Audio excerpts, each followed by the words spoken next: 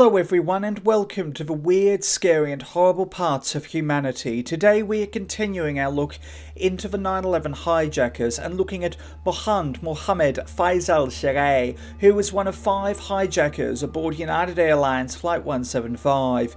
If you were aged approximately 6 or over at the time of 9/11, the crashing of United Airlines Flight 175 into the South Tower of the World Trade Center in New York will be indelibly implanted on your brain, with the world's media and countless individuals at the time focused on the World Trade Center following the crash of American Airlines Flight 11 into the North Tower. Departing from Boston Logan International Airport on the 11th of September 2001 at 8:14 a.m. and heading for Los Angeles International Airport, California, the Boeing 767-200 had a combined 65 occupants with 5 hijackers and 9 crew members.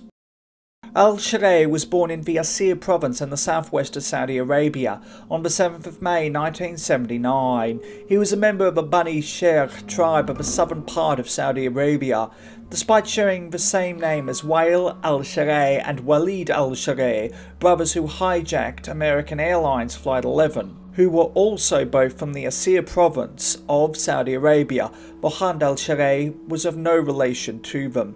Not much is known about his early life. In early 2000, he went to fight in Chechnya for the Chechen Republic of Hijacker as part of a Mujahideen. The Second Chechen War took place between the 7th of August 1999 and the 30th of April 2000, with the insurgency phase lasting between the 1st of May 2000 and the 16th of April 2009, resulting in Russian victory, with between 50,000 and 80,000 people killed.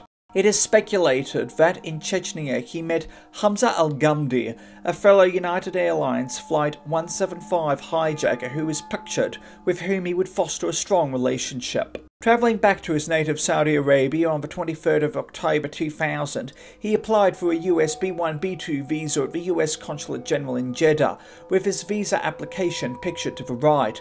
Bar an error on his school's address, which he listed as Riyadh KSA, there were no errors in his visa application, and it was granted without any obstacles, having listed his occupation as a student.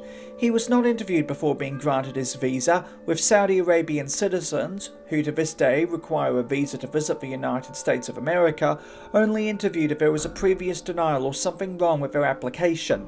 In October 2000, al-Ghamdi and al-Shehri flew from Iran to Kuwait. A post office box was rented in Delray Beach, Florida, with the person who signed up to use the post box utilising the names of al-Shehri and al-Ghamdi. The person used the computers at the Delray Beach Public Library to get the post box, with the request made in January 2001. However, al-Shehri and al-Ghamdi were not in the United States of America at the time, thereby who signed up for this postbox remains a mystery to this day. Al-Shehri flew into Miami, Florida in the United States of America on the 28th of May 2001 from Dubai in the United Arab Emirates, along with al-Ghamdi and American Airlines Flight 11 hijacker Abdulaziz al-Omari. He lived in Delray Beach, Florida, and a librarian at Delray Beach Public Library remembered his name on sign-up sheets, waiting to use a computer. Once there, he opened a SunTrust bank account with a cash deposit made in June 2001, before getting a Florida State ID card on the 2nd of July 2001. While in Florida, he trained on simulators at Flight Safety Aviation School, which is owned by Berkshire Hathaway and located in Vero Beach, Florida. Al-Shehri trained along with al-Omari and Saeed al-Ghamdi, a United Airlines Flight 93 hijacker. Al-Shehri and Fayez Baniamad, a fellow United Airlines Flight 175 hijacker who is pictured to the right, purchased first-class seats one way for United Airlines Flight 175, paying $4,464.50 through the United Airlines website. Amazingly, we still don't know the exact date that the tickets were purchased. However, it is speculated that they purchased the tickets on either the 27th or 29th of August 2001. Both gave their addresses as mailboxes in Delray Beach, Florida.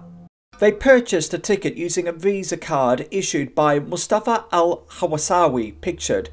Al-Hawsawi is a Saudi Arabian citizen who is alleged to have acted as a key facilitator for the September 11 attacks and is currently held in Guantanamo Bay. While these were different mailbox addresses given in the bookings of fellow United Airlines Flight 175 hijackers Hamza al-Ghamdi, pictured to the left, and Ahmed al-Ghamdi, pictured to the right, the four utilised the same telephone number in their bookings.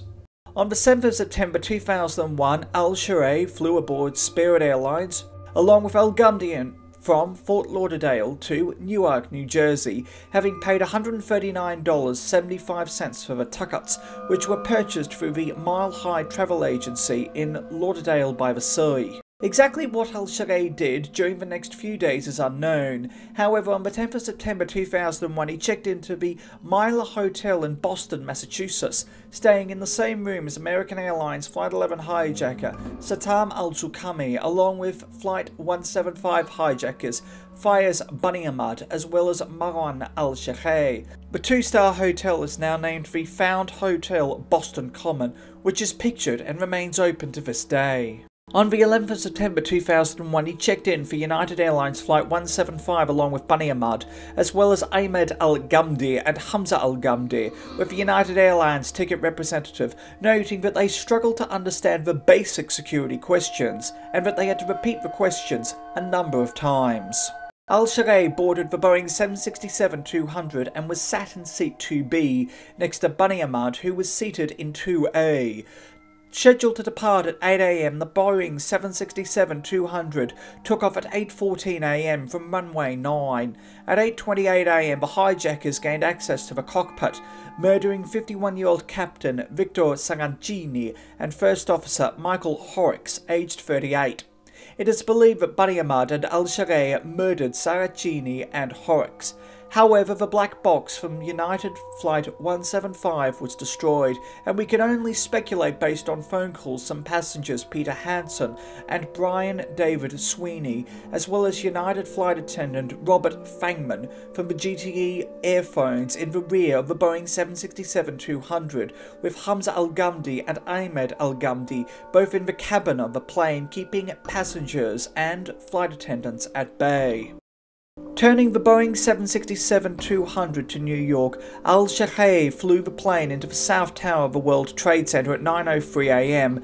Al-Shehri crashed the plane into the eastern half of the southern tower of the World Trade Center's southern facade, close to the southeast corner between the 77th and 85th floors, causing the tower's structural integrity to be compromised more severely than the North Tower, leading to the South Tower becoming the first tower to collapse at 9:59 AM. Thank you very much for watching. Please don't forget to hit that subscribe button and the bell icon to be informed of when new videos come out. Also, why not hit that like button and leave a nice comment? It helps more than you know, and your support is truly appreciated. Until next time, stay awesome, stay classy, be kind to everyone you meet. Have an amazing day, and remember that truth is always more interesting than fiction.